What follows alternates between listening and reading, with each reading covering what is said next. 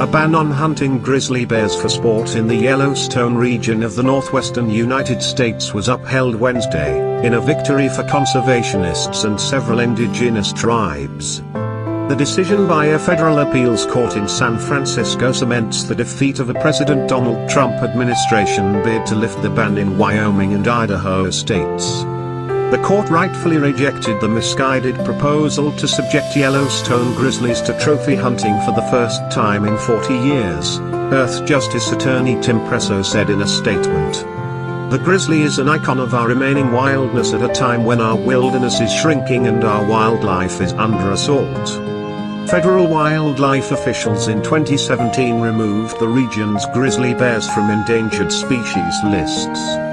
That would have paved the way for trophy hunts outside the bounds of the nation's oldest national park, Yellowstone.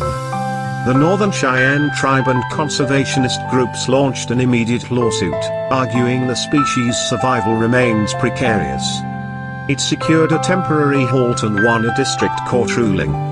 Wednesday's Ninth Circuit Court of Appeals ruling confirmed that decision, ruling the U.S. Fish and Wildlife Service had failed to properly assess the impact of future hunting on the bears, and ordering it to re-examine the science.